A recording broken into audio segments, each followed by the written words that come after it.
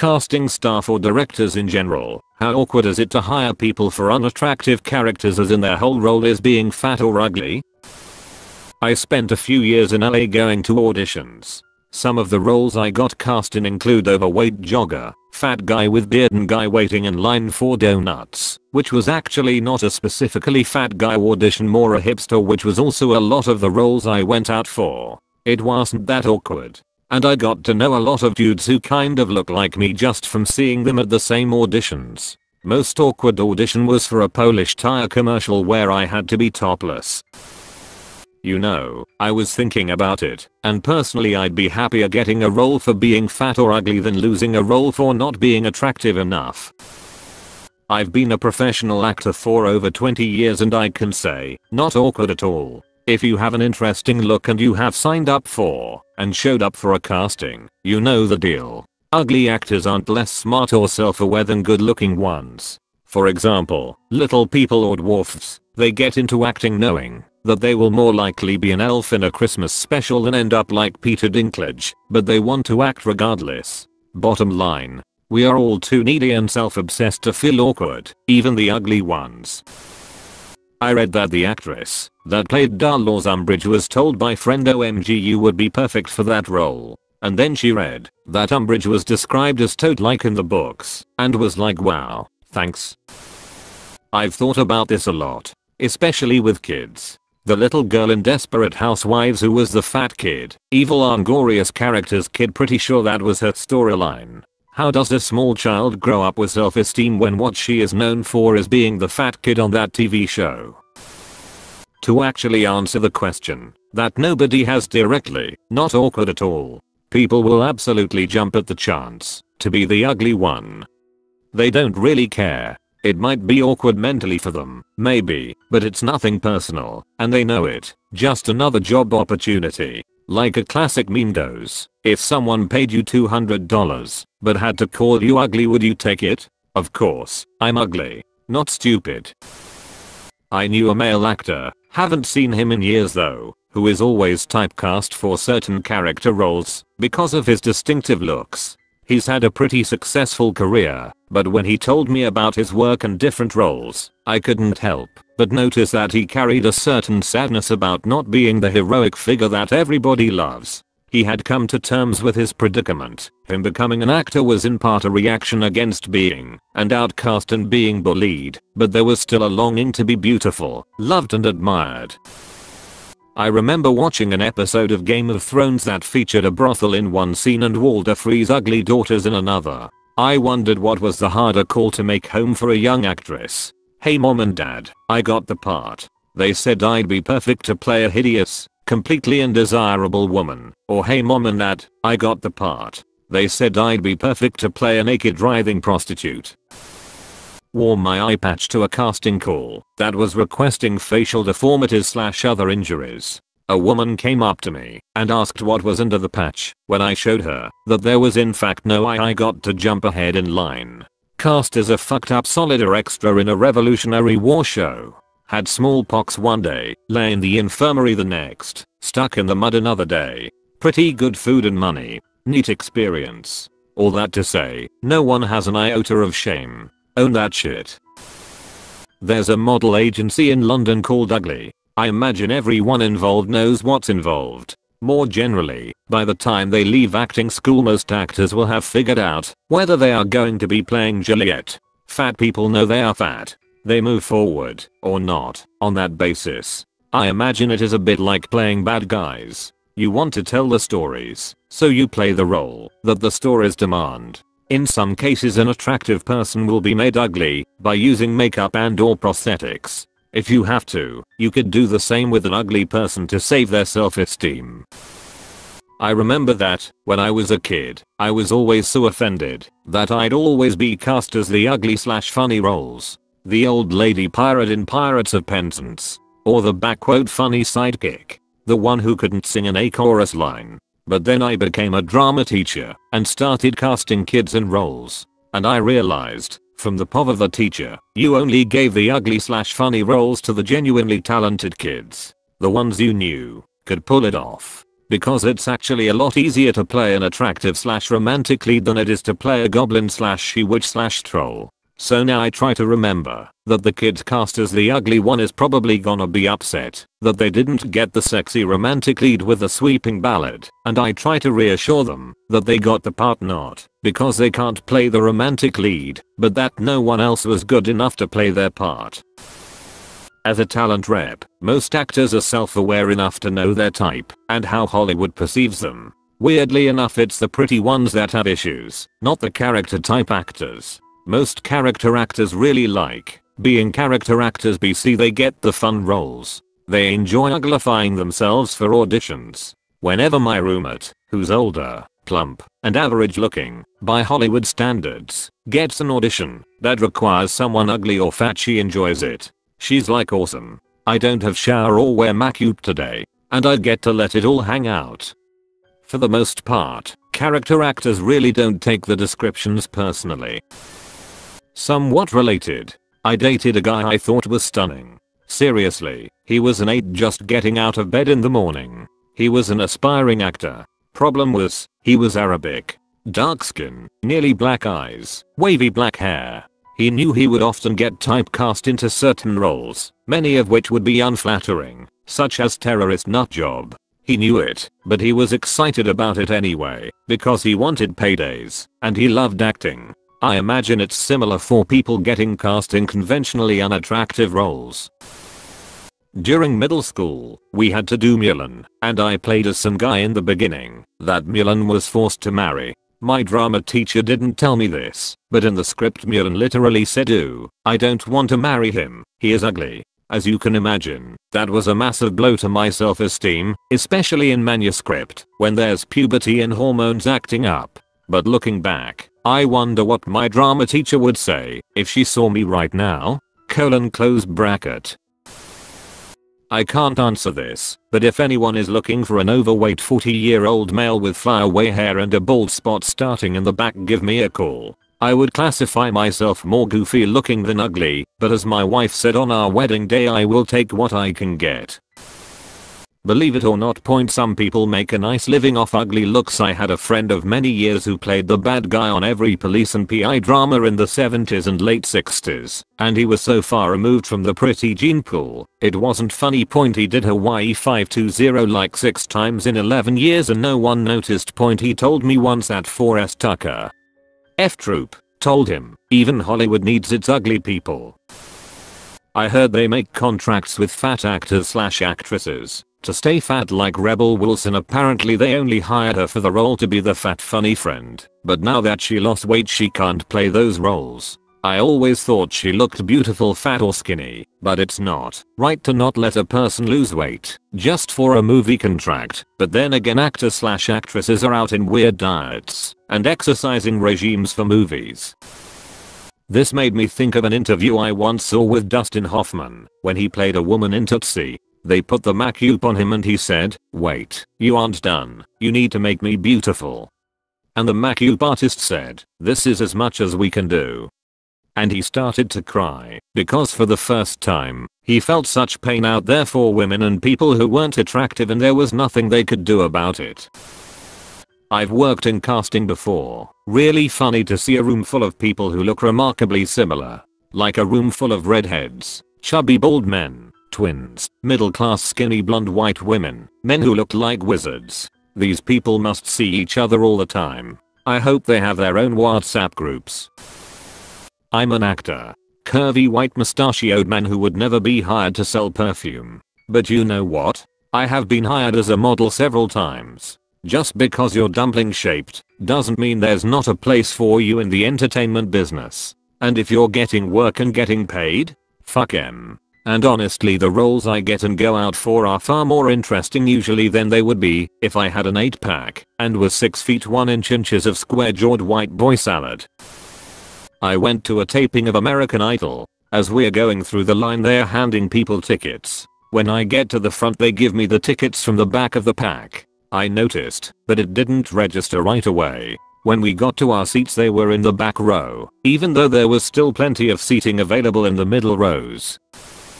I worked in casting for 10 years. Overall, it really isn't that awkward or difficult because the talent pool comes in all shapes and sizes. Talent agencies are a big help as they'll usually just hit up their niche rosters for the casting call. When we were doing casting calls for print or commercials, often producers would request to see real people, which was always the Wild West. We'd either put a cattle call request out or sometimes send an assistant to Hollywood Boulevard to recruit normal people off the street. We got normal, average people to crazes, weirdos and total psychopaths coming into audition. So if we had to audition obese women age 45 to 65 who are amputees for a diabetes medication commercial, we generally had no problem finding these people, and they were more or less chill and easygoing. The thing is, more often than not, everyone wants to be on TV, even if it's a bit role. The script for Fargo has characters consistently refer to Steve Buscemi's character as funny looking. When preparing for the role, Steve asked what type of makeup or prosthetics they had in mind. No, we are good, Steve. I watch a lot of British TV series and the one reason is that they don't look like they were just spit out of the Hollywood industrial complex with hair plugs, capped teeth, botox and a spray tan all on a skinny body. The British let it all hang out, and it's a true representation of humans. Ugly, morbidly obese, short, tall, terrible teeth, wrinkles etc. They don't look like Stepford wives. A comedian in Norway once told a story about requesting props for a shoot for their comedy show where they said they needed a fatty, which was roughly translated a common name for the big mat you land on when you pole vault or do other gymnastics. The assistant misunderstood and brought an extremely fat person to the shoot. That's an awkward conversation. I read a comment the last time this was on Reddit about a child actor who was basically there just to be fat, and he said that the director picked a piece of his costume and said it was a special jacket that would make him look fat, which is pretty neat. The kid has to be young enough to believe it, but even if they don't, that someone is trying to protect their feelings probably goes a long way. My friend is a director and she gave me a response I think you guys would like to know. She specializes in theater plays. If there is an actor needed for the play that is seen as not conventionally attractive, the crew has an interesting approach. They let the person they are hiring know that the character they will be playing is very unattractive, so they will need to do a lot of makeup and stuff to their hair, etc. A conversation would go like this: we need to ruffle your hair and use a bunch of off-putting makeup that change your face shape. It's gonna be so difficult to make you unattractive, but we will need to use a lot of product. This is not of the same scale, but I directed a play in high school, and I had one kid audition who was perfect for one of the roles, but it was a small role. I told him I thought he did amazing, and when he showed up to the first rehearsal I asked him if he knew who he was yet, because he missed the meeting where we tell people who they are, and he thought he got the lead. I had to look that kid in the eyes and tell him he did not get the lead, but he got a small role. Hurt my damn soul.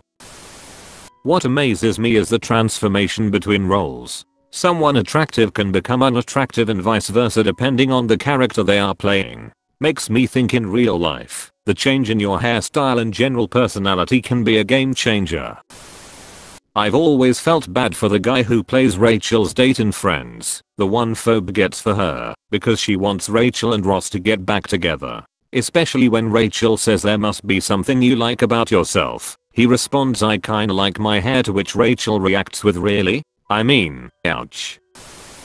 There was a documentary about this on Netflix at one point. It was called The Face is Familiar. They interviewed famous character actors like Danny Trejo. He had a quote, I knew I made it when my agent showed me an ad that said looking for a Danny Trejo type. I said for a few more dollars they could have the real thing. I used to work in casting, and one time the office was full of attractive women in their 30s 40s. They were all sitting in silence when one of them said very loudly to the room, why is it that this office only ever calls me in for dead hooker roles? And no one said anything. It was one of the most awkward things I've seen happen in real life. Do they ever do that? I find nerds in entertainment media are always supermodels wearing glasses. I had to stop watching Shit Creek because there's this plain Jane character in it that they casted a beautiful woman for. She is always wearing a full face of perfect makeup, and the characters in the show will make comments about how she should wear makeup. I have directed several shows at a small community theater. When we did Willy Wonka I cast a skinny kid as Gloop. We just got him a fat suit. I didn't want to affect any kid's self-confidence. But I probably would just do that with kids. Damn. Finally a post made for me, and it's too late to be noticed. I'm a working stage actor who fits every definition of the word normal.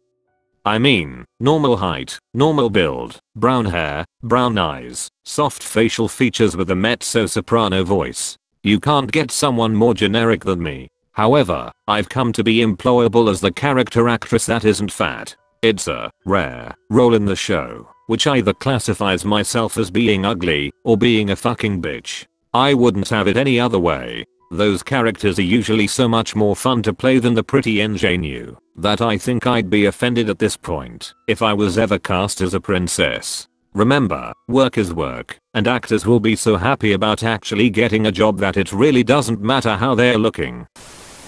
I was in this situation while casting the last short film I worked on. The casting call should make these details clear beforehand, so the likelihood of someone showing up to the audition unaware of this very small. Fortunately the guy we used for our crazy man role was a pro and a good sport about it. Hell, if I could go out and get paid to be ugly, you bet your ass I would do it. Easy money baby. Once I went to play a homeless hippie. Everyone else got shitty clothes to wear. I was the only one didn't need any changes whatsoever. Says a thing or two about my style, but to be honest I can't be bothered to change much. I directed a few shows pre-covered for a local theater in upstate New York. Not that awkward tbh. Most theater people are pretty secure with their body types if they're auditioning for that role, and they usually audition for the role they want specifically. We cast a guy as a deadbeat slob in a show, and he thought it was so funny that he got the part and committed to it.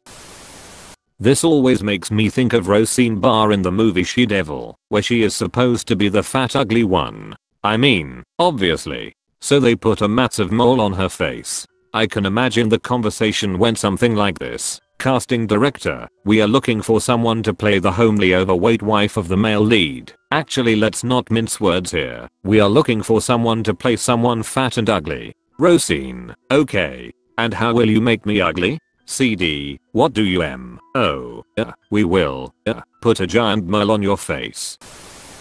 We usually say things like looking for someone who can be intentionally awkward, in need of someone who can make people feel uncomfortable on cue. If I wanted someone who was bigger, I would just say all body types accepted. What the intention of the creative team is, and what the consensus of the audience, what their takeaway is isn't always the same thing. People are usually excited at a role regardless of what it is, because there are 7,000 actors for every role. I went to school and 6th form college with Gwendolyn Christie, who played Brienne of Tarth. In fact my claim to fame is that she put eyeliner, guilina, I guess, on me in the toilet of a pub in Brighton. It was my mod phase. Anyway, although she wasn't and isn't ugly, she was certainly freakishly massive and very unconventional looking. She was more shy at school and I think struggled at little with the why am I so fucking huge thing, but still acted. Got a program from 1995 where she played Lady Macbeth in the school play. I think being funny looking is one of the things that allows an actor to stand out. You'd be surprised, Opus, if there's a casting for druggy looking gangster, fat belly, ugly nose and lazy eyes. You can bet the lineup for auditions will go out the door and span 3 blocks. It's not awkward at all for adults, probably a bit for children, but in the end they're all actors and they understand their looks and will definitely use it to their advantage. When I was a teen I spent a week in summer camp with a few kids from Mexico. There was one girl who was absolutely radiant, probably the most beautiful human being I'd seen in person at that age. She looked like an angel and was very nice as well, although understandably a bit shy. We found out later she was a model and had been in a few films. Not surprising. Her biggest role was the ugly and deformed mutant girl in the original Total Recall movie with Arnold Schwarzenegger. If you have to be that pretty to get cast as a horrible mutant, what kind of chance do we regular people have? I work in film, sitting next to the director all day, every day. I've asked this question a few times and the answer is generally the same. If they didn't want to be cast for that role, they wouldn't be actors in the first place. Secondly, there's hundreds of thousands of insecure beautiful people trying to be actors, but these actors show up happy and comfortable with who they are. They have to be, or they wouldn't be able to stand up there in front of the camera and crew and do this job. This probably could be another reason why we don't have truly ugly main characters in movies. They are almost always either insanely attractive or somewhat plain. Because you can convince someone starting out in acting to play a minor role that looks ugly, but you can't convince or even find established actors to play the ugly main role. Recently I started watching This Is Us. I can't help but wonder how they approached the actress that plays Kate about who her character was and the weight-specific challenges she faces throughout the show. Chrissy Metz is absolutely phenomenal, though. She really does an incredible job at portraying a very real struggle in a way that isn't pretty or easy. I have such respect for her as an actress. One of the things I also wonder about, Hollywood has cast, a different light on what we see as normal or good looking. Watch many indie movies or foreign movies and the characters are not ugly, but strike you as not quite up to Hollywood ideals of perfection. I used to be an assistant to a talent agent in commercials, where a lot of character looking actors were sought after. I always felt so uncomfortable sending the sides for these roles, but generally people were happy for work. I think at some point, at least from where I sat at the commercials desk, their dream of being an Academy Award-winning actor went away, and in its place is the dream of making a living off of acting any way they can. They were thrilled to have an audition, even for something horrible like Overweight Ugly Man #2. Casting director here. While I can't speak to how it works in the US, in the UK it isn't awkward at all simply because time restraints don't allow you the luxury of "this might hurt someone's feelings." On an average casting call for a project paying industry rates, healthy buyout fees, etc., the applications for even small roles can be in the 1000s. This can mean actors may not even get as long as 5 seconds consideration before being either added to a long list or, more commonly, the "no pile." At this stage of the casting process it's all about how you look, so if you look like you could fit the role you're applying for, great, and considering the competition, you'd be lucky to get it. Furthermore, as other people have said in this thread, the actors themselves know what they're getting into as the casting call itself has to be clear and you're not allowed to just spring surprises on people. Not a casting director, but I've selected a ton of models for photo shoots for magazines and ads. Not awkward at all, at least as far as weight goes. We didn't cast many actual ugly models, but plenty of overweight ones. If you're talking to a 250-pound woman who's auditioning for a bra ad shoot, you gotta figure they're comfortable with their body size. As a kid, I did acting for TV and movies. My biggest audition ever was at 10 for this new movie called Diary of a Wimpy Kid. I read the book and was like, I'm perfect. So I auditioned, got a call back, and was put on first refusal. So if the kid they offered the role to declined, I would be cast. Needless to say, the kid they offered the role to accepted, and now my biggest claim to fame is being wimpy, but not quite wimpy enough to be the wimpy kid. Back when I was still doing child actor stuff I was almost cast to be a young Melissa McCarthy. My agent generally typecasted me as fat funny character. If you've seen the movie Krampus I auditioned for the role of the mean cousins who I assume died pretty early on. As a kid I really didn't care, because in real life I was the fat funny kid. Now I would be less than enthusiastic to play those roles. I did student directing in college. We usually did a general casting call, so most of the time the actors weren't told which role they were being considered. And in general, if they didn't like the role they were cast as, they could refuse it. It was for credit only, so the stakes were pretty low. It's a general rule in acting. Sometimes you're cast as Juliet, sometimes you're the nurse.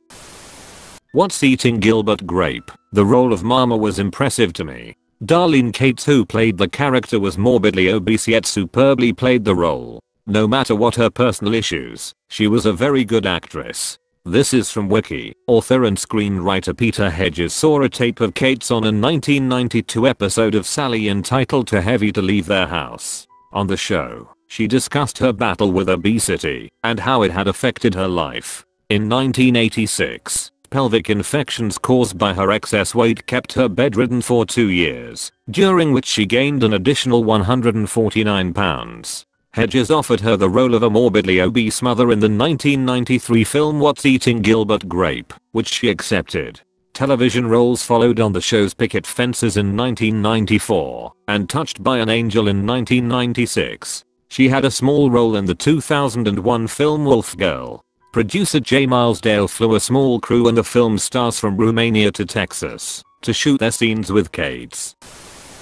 I was sent by an agency to audition for the part of a sleazy real estate agent in a shower commercial. Shaved my beard, got in a suit, and greased my hair up real nice. Upon arrival, the producer seemed a little confused as to why I had been sent to audition for the part of the estate agent. She then exclaimed that she had ordered an ugly and I would now be auditioning for the part of the clueless boyfriend. Got the job in the end and still not sure how I feel about it to this day. Seeing a lot of jokes and I know it guys, so here you go. I'm a first tack on narrative film and television. In my entire life I've had this question.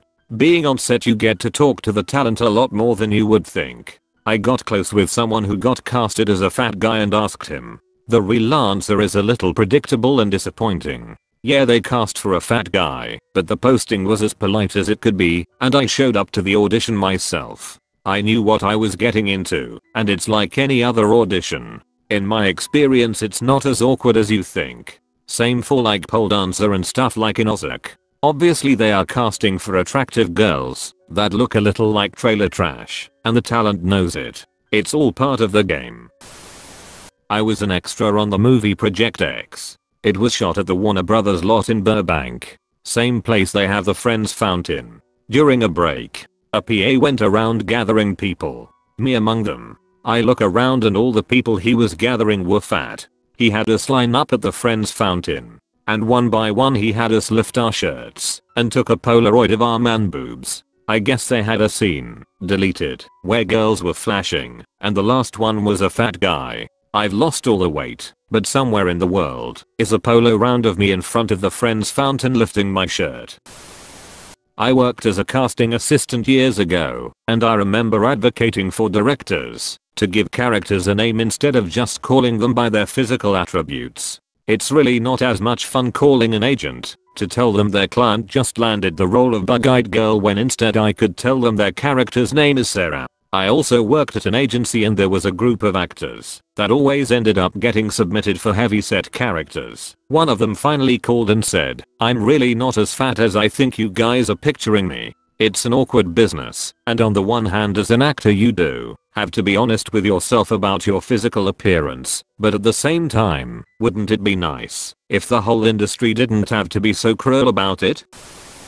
Not awkward at all. The best actors know their type and will even play to it in an audition. Oftentimes the ugly character is a perfectly average or even attractive individual who just knows how to accent some unflattering aspects of themselves. Usually the more overt roles like very overweight woman are tied to comedies, and comedic character actors are thrilled to be able to get laughs. Most comedy is self-deprecating.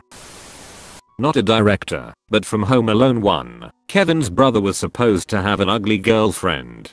Her face was supposed to be in a picture with Kevin's bro. So they thought it would be offensive to call a woman straight up ugly, and ended up with putting director's son's face there. LMAO. He just wore a wig to look like a girl, and he did, but they gave him a little MacLeod, and he looked like an ugly girl. A big fat F for that guy. I used to work as a reasonably low rent casting agent. The simple fact is that parts are so heavily oversubscribed and actors are so often out of work that, unless you are well known, you take what you can get. Abuse and the loss of dignity are part and parcel of the dream job. The other unfortunate outcome of this is that it gives some casting agents / directors the feeling they can treat auditonees like they are just pieces of meat. I remember for some commercial castings seeing lines of incredibly beautiful women wait outside for hours in the cold, often in their underwear, only to be rejected and leave in tears. Not to mention the amount of rooms I sat in with other agents laughing and mocking actors' audition tapes. People bearing their soul, trying to make their dreams come true, just to get ripped apart behind their back. Fuck that. Lasted 6 months. Was a horrible world for the soul.